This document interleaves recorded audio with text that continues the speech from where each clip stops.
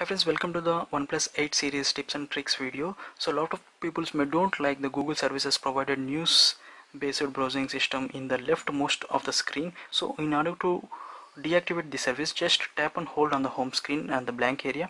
You will get these settings. Just tap on the home settings and go to the left, and just tap this leftmost screen. Just tap that one and select the shelf. A shelf is nothing but whichever we want to be personalized will be activated in this. Okay, so just tap on the home screen, just go here.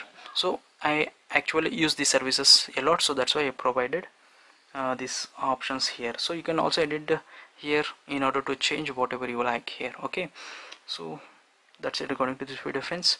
So just remove that Google service based news and put the services whatever you like the most. Okay, hope this video helped you to some extent friends. Catch you in the next video. Until take care, bye bye.